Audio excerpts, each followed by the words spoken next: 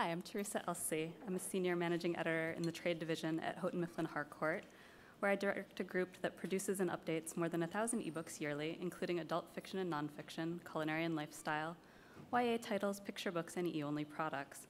I began my career in print publishing, though I like ebooks better, and I've also worked at O'Reilly Media, Let's Go, and Cengage.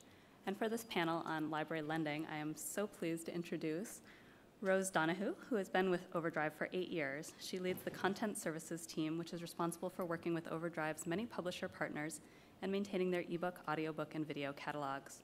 Her first experience with metadata came from nonprofit fundraising.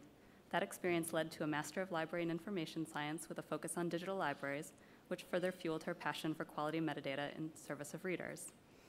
Maria Cipriano is a senior collection specialist at the Toronto Public Library and is responsible for adult digital collections, including ebooks, digital magazines, and other streaming services. She has over 25 years of collection development experience in public libraries and is a keen advocate of digital collections. Maria is also actively involved in staff training and community outreach. When she's not frantically adding ebooks to the library collection, she can be found reading an ebook at her cottage. Please join me in welcoming them. Simple little bookworm buried underneath is the sexiest librarian. Take off those glasses and let down your head for me. So we're going to take you on the journey of an ebook from its ingestion by OverDrive through its arrival in a customer's hands via the library. So we'll start with Rose telling you about what happens to your book once you send it to OverDrive. Thank you. So hi everyone, I'm very excited to talk to you today. I don't often get out to see all of you behind the scenes person, as a behind the scenes person myself. So for my first question to you is, who has a library card? Oh, lovely. I knew you would. If you don't, talk to Maria afterwards and she will get you hooked up. So today I'm going to be talking a little bit about how your lovely ebooks get in the hands of our lovely library ebook readers. So founded in 1986, OverDrive launched our content distribution services in 2000, and we're now the leading provider of digital content to libraries and schools across the world with about 95% market share with public libraries. We have a catalog of 2 million ebook, audiobook, and video titles, and today we're talking about that supply side of our business. So how does your ebook get to a reader? One of the questions we're frequently asked is, does OverDrive make ebooks and audiobooks? And this audience today knows the answer is no, we do not.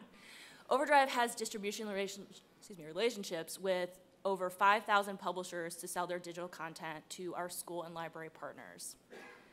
Publishers send their titles to our master catalog, where our school and libraries can make their purchases according to their collection development requirements. So this is very similar to how libraries add content to their physical collections as well. They have rules where they make their selections for print content and they apply that to their ebook selections as well.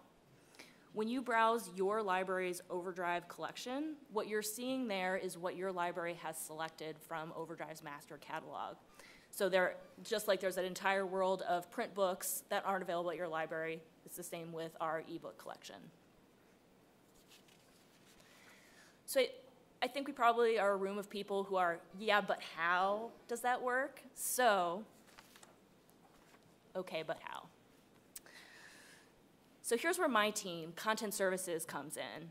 We work with the publishers every day to upload and manage their catalogs with OverDrive. Deliveries are coming in constantly to our FTP from all over the world, including brand new titles, updates to existing titles, and also those withdrawal from sale notifications. A delivery can contain anything from 1 title to 1,000 titles. It can be backed by an automated system, or there could be, just an author out there who is manually uploading their one little title to us for processing. Each publisher has a manager on my team who's very familiar with their workflow, their files, their metadata, so that they can answer questions and help resolve any issues that the publisher might have. A delivery can consist of a combination of metadata, cover art, and source files, and for that For us, that does include ebook, audio, and video. We track those deliveries start to finish in our system and then let publishers know once the content is live. So delivery breakdown. The first thing that we work with is metadata. And we do get metadata in two separate formats from publishers, Onyx, or a custom XLS template that is OverDrive specific. Metadata is everything you see on a library site that tells you about the title, author, cover art, awards assigned, not assigned, awards won. But it's also going to include business terms between the publisher and OverDrive, so pricing and sales rights. The two forms that it comes in, Onyx and XLS, are both batch processed into our system, and if anything is going to prevent import, that gets reported back to publishers so that they can resolve whatever that issue is and resend to us. We do have a minimum set of metadata that's required for a title to make it into our system at all. And these requirements relate back to a higher standard of expectations that are set by our library customers. And there is real value in good metadata, and Maria is actually going to talk about that later. So what does it actually look like on, well, not quite on our side, but how do we get metadata into our system? Onyx is a standard. Everybody has their own flavor of how they actually send it over to us, which is fine. But that does mean that every time we get a new publisher who sends us Onyx, we have to do crosswalking between how they've set up their data in their Onyx feed and then how we're going to get it into our system. So we check each field to see, okay, where's the title? Okay, here's the title in our system. We match all of that up, select a product identifier from the Onyx feed, save that in our system, and then once that's established, updates can just automatically flow in without any intervention from my team. If a publisher changes the structure of their Onyx data, imports break. And in that case, we reach out to publisher contacts to confirm the meaning of the changes, as well as making sure that the changes are intentional. Sometimes somebody just made a change and they didn't mean to, or sometimes they have actually made a significant change to their business terms, but they didn't communicate that ahead of time. So we're like, oh, hey, let's talk about what this means and get the business side involved. Not all publishers are Onyx capable, which is fine. If you only have a catalog of 5 titles, you probably don't want to be dealing with Onyx. So we do have a custom XLS metadata template that publishers can send to us. While we ask that publishers just send us new titles on this template, it's usually a blend of new titles and updates to existing titles. However, we don't know which is which, and we don't know what fields are being updated on existing titles. Since there isn't a concept of a product ID in this template, my team does manually parse out all the titles that are new, all the titles that are updates, and then we batch process those two things separately. The crosswalking here is much more simpler, but we do have to do it every time we run an import. We're data people. We love doing this. It's fun. It's like a puzzle, if you want to sort things out, go from rainbow, red to blue, whatever it is. We just like putting things in order, so data mapping is a big deal with us, and we spend way too much time on it.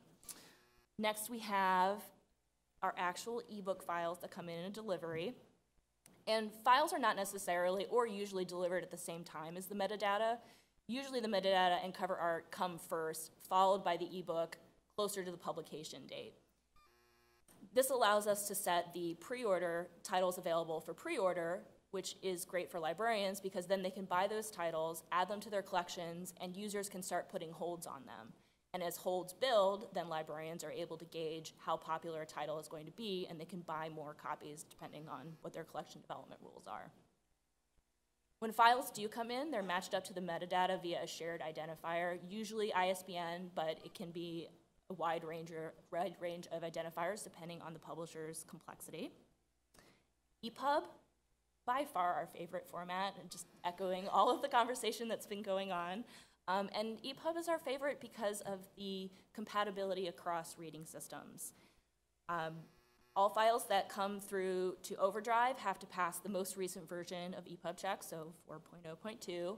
And if not, we do just put those files on hold or report it back to the publisher and wait until we can get a revised file. One question that we do get is, if you already have a title that's live and an ebook file in place, and you send through the file again and it fails EPUB check for whatever reason. Maybe there's been an update to the check since you last sent it through. Do we pull your title from sale? The answer is no. It'll stay there until you have a file that will pass EPUB check, and at that point, we do process it and it will overwrite the old file, and libraries will get that new file. Okay, so I know we're talking about ebooks today, but we also do audio, so I wanted to give you a little bit of insight into how we process our audio files. Audio files are delivered in a variety of naming conventions. Sometimes they're named Chapter 1, Chapter 2, Track 1, Track 2. In this example, the publisher has chosen to name the files by the title of the book. Tracks don't necessarily line up with the structure of a print or ebook, so Track 1 doesn't necessarily equal Chapter 1 to Chapter 2. So my team actually listens to the beginning of every single track that comes through and figures out where the breaks are, and then add in the navigation that you actually see in our app, which is what you see on the other side of the screen. So we've got metadata, we've got ebook files and audiobook files, and then you get final product. This is what it looks like in our system. So what happens next? Content Reserve is our master catalog that powers all of our other platforms. So the first place that your content goes is Marketplace, which is the platform that our librarians use to make purchases and manage their collections. And is all content available to all librarians? No. They're going to see what is available to them based on the sales rights provided in the metadata, as well as any other restrictions that the publisher is going to have. Then we have our reader-facing platforms, such as OverDrive's website, our apps, and these present the titles that your librarian has purchased for your collection. And then lastly, we have OverDrive Connect, which is our publisher portal, which maybe some of you are familiar with, but it does give publishers insight into what their catalog looks like. Each of these platforms use the same metadata, cover art, and ebook files. However, each makes different choices of presentation based on what their audience is going to be interested in. So your title might look a little bit different depending on the product and what they've decided is most important. Great, so how is this different than retail? Once a digital collection is purchased by a library, it stays in their collection. It needs love, it needs attention, it needs updating, even when it's no longer for sale, because readers are going to keep checking out your backlist content, which is good news. It just means that you might hear about an ebook from 2005 that needs some love and attention. The other thing that's very different than most retail is that libraries aren't supporting one type of reading device. They have the reading device that their patron comes in and says, I've got this, and I've got that. So again, it's a broader challenge yes, in figuring out compatibility. Since OverDrive's catalog launched in 2000, there are titles that have been available in library collections for a very long time. Readers are still checking them out. This title has not died. It's been live for 17 years. So here are things that you might hear from OverDrive. When readers or librarians run into problems with their ebooks, they report that back to the OverDrive support team, who does some testing. And once they've run through their initial data collection process, they pass that over to my team in Content Services, and we do a little bit of additional research. And if we do find that there's a problem with the file, then we're going to reach back out to the publisher for some help. This is a challenging area for us. Some publishers are very responsive, want to get the file fixed. Hey, Teresa.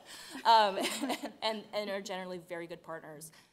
Some publishers want to debate the philosophies of ebook construction with us, which is fine, but ultimately we just need a new ebook at the end of the day. Let's go. But a lot of publishers do not respond to us at all. Not only is this frustrating, but it does have an impact on business as well. If a file isn't working and we go back to a publisher and we don't get any response, then we're going to remove that title from the library's collections. And not just the library who reported it as a problem, but all libraries who purchased it. So that results in a lost sale for everyone. At the end of the day, we all want to drive sales and we all want a quality reader experience. So we're all working in the same environment to make that happen. And from here, I'm actually going to pass things off to Maria to talk about what happens when titles are being viewed by librarians. Yes, I'm an expert in OverDrive Marketplace. I spend way, way too much time in there. So my job is to select and merchandise adult ebooks and audiobooks. So I'm a professional book shopper, which is pretty neat, and I'm an ebook pusher. I am the person that your parents warned you about. Toronto, I'm happy to report, is the global leader in ebook circulation for 3 years in a row. Yay, Toronto. Woo! Own the podium. We circulated over 5 million ebooks last year. We had a 25% growth rate in circulation, and we're on target to do it again this year. I look at about 250,000 titles a year, and I add about 30,000 to the OverDrive collection a year. So, why are they so popular? First, 24/7 access. Our collections are available when the library is closed. That's pretty sweet. The tax dollars fund the collections, so customers get the books for free, but the trade-off is they have to wait, sometimes months, for really popular books. We don't impose any late fees, and we have a pretty good collection, if I do say so myself. Mobile apps like Libby have made the borrowing process much easier than it was when 6 years ago when I first started doing the job, where I had nothing but complaints about Adobe Digital Editions. I don't even want to go there. I now have the ability to curate collections, which means I can do reader's advisory, and I can highlight books from various parts of the world. It's really been great, and I get very few "your collection sucks" emails anymore. So that makes me happy. I can't stress enough how digital lending has become a game changer for print-disabled people and for customers who are shut in. Elderly and disabled customers are often on fixed incomes and can't afford to buy all their reading material. They often read a lot, 4 to 5 books a week, and it's one of their main forms of their income. Digital collections have empowered these customers. They no longer have to rely on the monthly ebook book delivery that we did through our home library service, where we selected the books. They are now empowered to select their own books. I love the fact that every ebook can be a large print book. I like a nice big type when I'm reading, and audiobooks are great for people with print disabilities. Libraries have to comply with disability legislation. It is no joke. We must provide books in as many formats as possible by law. And in my view, in a civilized, enlightened civilization, economic status or disability should not prevent you from reading a book. My view is no reader should be left behind. The world is a much better place for me these days than it was when I first started doing the job. I have access to so much more content. It's great. But there's still room for improvement. We have really good access to US content, but we still struggle to get Canadian and international content, which is really surprising. Many US libraries have access to titles that are unavailable in Canada. We're talking Louise Penny. We're talking the audio version of The Best Kind of People. We're talking The Wonder. This doesn't seem right to me for a number of reasons. Firstly, some of these books and authors received taxpayer funding through grants, which I fully support. But these books are not available to the same taxpayers through their library. Secondly, I have to comply with disability legislation, but I can't provide these books for people if they're not being sold to me in the first place. And the situation is dire for audiobooks. There's so many books that I would love to be able to get, but we can't get. You know, I know that there are subscription services, but some of Audible, for example, if they hold exclusive rights to Canadian books, that means no library or even the Kobo or the retail side of things does not have access to these books, and this doesn't seem right. I would really love it if publishers could take back control again. Pricing and licensing models, I could speak for hours on this, and I won't. These can vary widely. Pricing has really improved since I first started selecting books, but there's still room for improvement. We need to strike a balance where books are still affordable to libraries while ensuring that authors, publishers, and retailers still make a profit. I think we can all play nice in the sandbox. TPL is super well funded. I'm really, really lucky, but even I struggle to buy adequate copies to meet demand, and sometimes people are waiting 6 months for a book. The rising US dollar has also hit us pretty hard, and I'll just say this about expiring content. I'm fine with it as long as it's priced well, but the double whammy of having an expensive book that expires within a year or two is unsustainable. So we need to talk. Ebook usability, I talked about this last year. By and large, things have improved dramatically. You guys are doing a great job, but there's still room for a little bit of work and improvement, especially for books that incorporate text with images, maps, and other figures. I'm thinking some of our comic books don't work so well. Travel guidebooks practically drive me to drink. We need to do some work in that area. I don't think that ebooks should necessarily be facsimiles of print books. They need to be designed to provide a good user experience on the wide variety of devices, and people walk into the library branches with devices I have not ever seen before. So kudos to our frontline staff who have to deal with this. And I know we've talked about accessibility time and time again, but accessibility features are extremely important because we have to comply with legislation. And I said this last year, and I'll say it again, we don't want to see PDFs, we want EPUB 3. So I'm going to talk a little bit about metadata issues that drive me crazy and that might be costing you book sales. So one of the things that drives me nuts are books that don't have covers. It's not just an aesthetic thing, they don't circulate well. Customers don't touch them. So library budgets are closely tied to circulation statistics. So we won't spend our budget on content that doesn't circulate. It's a fact. And for certain types of books, our motto really is no book cover, no sale. This is especially true in children's books.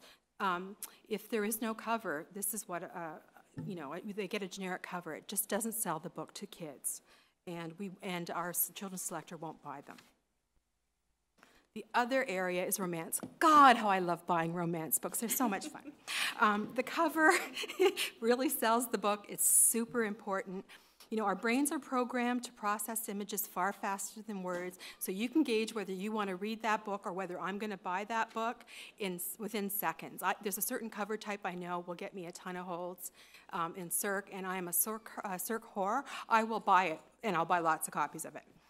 So, clean romance is, it tells people, it covers the light palette, the bonnets, the flowers.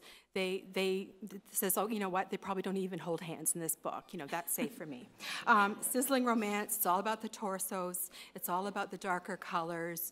It's going to be hot. And if you were wondering whether Torontonians prefer clean or sizzling, here's your answer.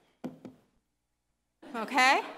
The slightly same author, same series, usually book one in series does much better. In this case, less clothes sold the book. Just saying. If it had no cover, it would be the kiss of death for circulation, and we don't want that. Expose yourself and your metadata. Expose your metadata, exactly. All right, so title and author. Wow, this is like, I see books pre-pub, I'm going, should I get this book? I don't know. Titles are the most frequently searched, used search attribute, and if a customer or I'm looking for something and I don't find it and I try a whole bunch of different ways, your content is invisible. It's fatal to have errors in these two fields, and I can report issues to OverDrive, but I look at 250,000 books. I don't have time to be filling out the support form like 50 times a day. If it's a borderline book, I just skip it. It's not worth my while. Publication date drives me crazy, okay? So picture it, I come in, I say, hey, yo, OverDrive, show me what you released today, and I get 1,000 releases by one publisher, all with the same date. Usually it's that date. I'm going, I don't think so. I don't think these books are all brand new books. Libraries have fixed budgets. We have to prioritize our spending with, I prioritize new material and I buy select older titles. If I have to check 1,000 titles against an authoritative source to find out when that book was published, I might just skip that entire release if I think it's mostly old stuff. So it doesn't pay to hide your brand new releases in large data dumps. It's the other thing, it's like feast or famine, at Christmas when the office is full of candy and chocolate, and the first day you're going, yay, candy, chocolate, and you're stuffing your face. But then it's too much of a good thing and you get tired of it. I also get buyer's fatigue. So if you release your whole entire catalog in one go, and I have to look at 8,000 of your titles, I'm probably going to buy a lot fewer overall than if you gave them to me in chunks of 200. It's just the way it is. So in my view, publication date should really reflect the date when the content was last updated. I have to follow our weeding and retention guidelines for our ebooks, just like I do for when I bought print, and we don't keep old medical or legal information. It's not helpful to our customers, and I don't want to come back and say that somebody comes to me and says, oh, I lost my court case because I was using a law book from 1982, right? So we try and keep it up to date. Series information, so important to include a series title and a series number, because in OverDrive, people can click on the hyperlink and it'll display your series all on one page as long as it's consistently named. And customers will say, buy this book, you don't have book 3 in the series, and we do, but it's just that it didn't have a series title, or it had a slight variation in the way it was named. Customers love to read books in order, so it's great to include the series number, and I like to see it too. So when I see a book, I go back and I think, oh, do I have the whole book in the series? Because I always strive to have the whole series, because if I don't do a preemptive strike and get it when I see it, the customers will tell me they want it. Toronto Public Library customers are extremely engaged, and they keep me on my toes. I can't even take vacation. Bisect subject headings. This is an actual email we received a couple weeks ago, so I screen capped it and brought it here because I thought it was kind of fun. So one of our customers was looking for literary books, and instead she got a whole bunch. She clicked on the literature category, and I guess I'd done a large romance release, and a bunch of those probably had the following bisects. They probably had fiction, romance, and literature. Well, that really screws up the browsing experience. The Harlequin romance is great, and I love romance, but it's not really literature, so it makes it difficult for the customer, and I can't do a thing to change that. So applying the correct subject heading to the correct specificity really enhances the browsing experience. Otherwise, people get frustrated. The romance people can't find their content, and the literature people have to wade through so much stuff that they get discouraged. And the browsing categories then lack credibility. So to be clear, The Marriage Plot by Jeffrey Eugenides really should have two categories, literature and fiction, and Thong on Fire by Noir should only have fiction and romance, but if you really want to stretch things, I'd accept educational, because I learned a lot from it. Digital rights. Okay, so every day I log in, I go, ooh, I wonder what can I buy today? Yay! Ruth Ware's book is finally available. I've been waiting for it for so very long. It's on the bestseller list. My customers are going to be absolutely delighted. So I add it, and 400 holds get placed on it. 2 weeks later, it gets pulled. It gets pulled because it was the British edition, and then the correct edition shows up in Marketplace later. So I have to get rid of it. I can't add any more copies, or it may just disappear. It goes to 0 copies. What happens, though, is the holds stay on that.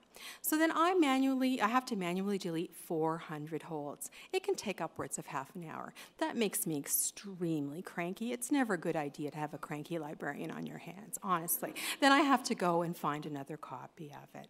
So it's very important to make sure before you send out that feed that it has the correct rights. Keywords. They are super important for so many reasons. You really should choose specific and relevant keywords that really enhance and supplement the title and the description, because it'll increase discoverability. It also makes my job so much easier because I spend a great deal of time pushing content at people. I try and find available books to increase my circulation.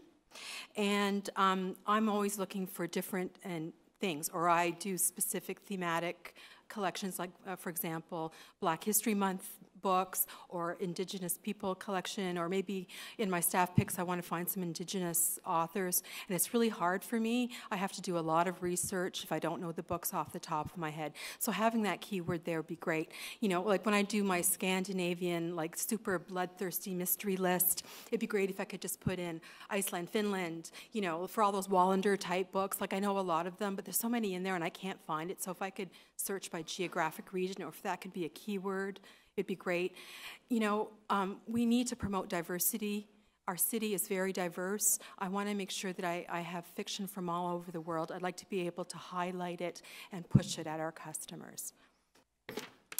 And I just want to say one thing to you. I want to thank you all for the work that you do. I'm amazed at what you can do and how well you code, and everything that you do just blows my mind. Toronto Public Library customers are big, big lovers of ebooks, and they would thank you themselves if they could. So I'm going to say it right now. Thank you.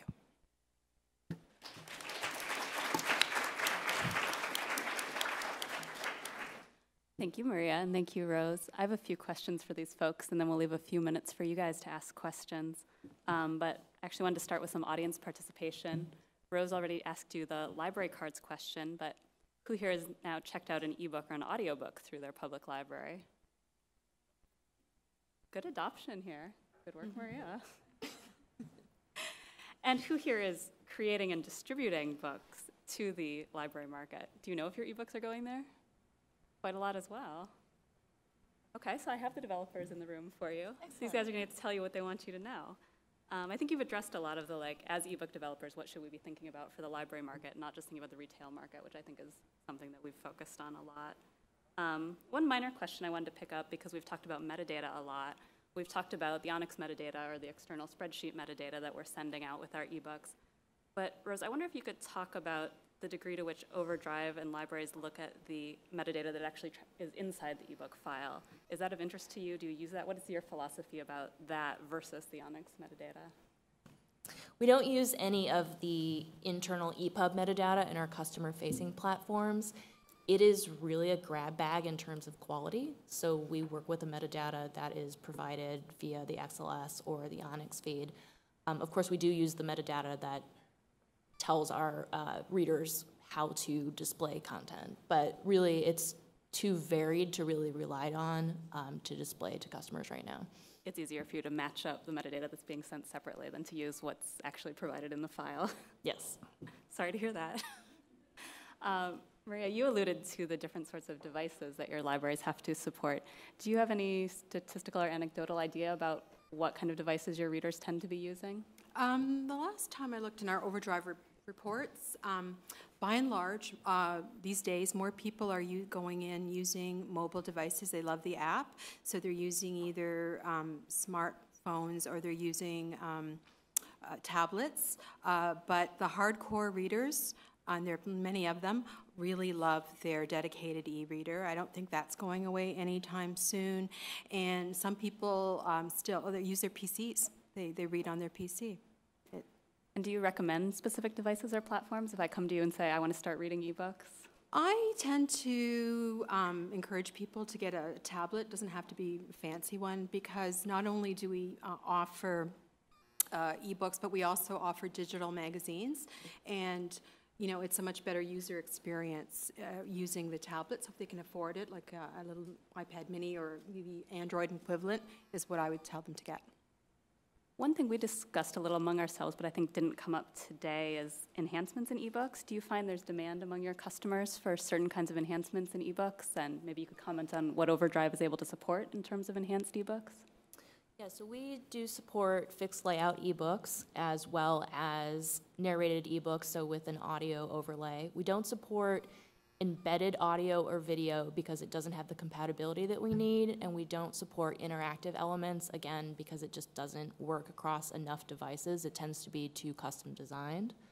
But I know that the audio narrated books have been popular.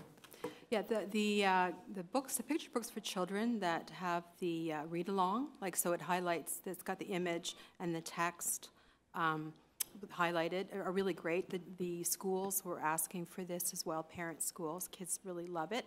And just 2 days ago, I got an email from a mom of an older child. She said, oh, I'd love it if it had the same kind of thing for middle school. Like they need it, like, you know, they need a little bit of, their child has a reading disability, and so they're looking for any kind of enhancement like that. That's great. I mean, and I often wonder, like, because when I obsessively watch that dashboard of ours, I think it was up for a while. It's like I call it librarian TV, and to see what people are doing, and I'll see the following: ebook, audiobook. They'll check out or hold ebook, audiobook. So, you know, in the perfect world, we could, you know, get a file that has both, so people can switch between one and the other. You know, I would love if that could happen, but I just can't imagine how much that might cost. I don't know. And of course, we're always interested in learning about user experience. Are there things that you're seeing that customers are struggling with ebooks, about things that they consistently don't understand about how ebooks work? They don't understand the biggest complaint I get is they don't understand why they have to wait for the book. And they don't, because it's a file. Well, why can't I get it immediately? And I say, well, listen, people have to pay their bills, and it wouldn't be a great user experience, or it wouldn't be a great experience for the author if they made their book available and then the whole population of Toronto could access it at once and the retailer would see no additional sales. That, you know, they don't understand that. So I explain the one copy, one user thing. I say that has to be in place in order for us to be able to all work in a publishing ecosystem. And I have to say this one thing, because I get a lot of complaints, you're buying way too many romance books. Of course, the romance readers say, you're not buying nearly as many romance books, but as you should. But I want to say that in this publishing ecosystem at the library, that for you folks that want your literary books, you may not realize that the low-cost romance that I buy reams and reams of copies of basically cross-subsidizes everything else that they have in OverDrive. So thank you, Harlequin, and all the others that produce romance. Very good. And maybe along those lines, Maria, I'm curious how one goes about becoming the global leader in ebook circulation, and if possibly there's something the rest of us could learn from that about encouraging the spread of ebook reading generally. Well, you have to want to be number one really, really badly. So I approach my job just like I do my Plants vs. Zombies. I go for a really high body count. I was when I found out there was a ranking of libraries based on circulation, and Toronto Public Library wasn't even in the top 5. I gave myself a couple of years to get us to number 1, and I did it. And this is how I did it. I didn't sleep much. I obsessively checked all the content in OverDrive against books that we had in our print collection to see if they were going out well. I bought those books. I bought all the bestsellers. I bought all the books that won awards from various years. Then I watched to see what our customers were doing, what they were checking out. I ran tons of statistical reports, and I bought more of what they wanted and less of what they didn't want. You know, then I realized that many people didn't even know that we had ebooks, so I made it my personal mission to spread the word. I am Toronto's ebook pusher, after all, and I got our marketing department to run a TTC campaign to let them know that we had them. And then I do numerous outreach events. We go to the universities, we go to the subway, we go to the mall, and I will ambush you when you're going about doing your own business. I'm very proud, I am the queen of the ambush.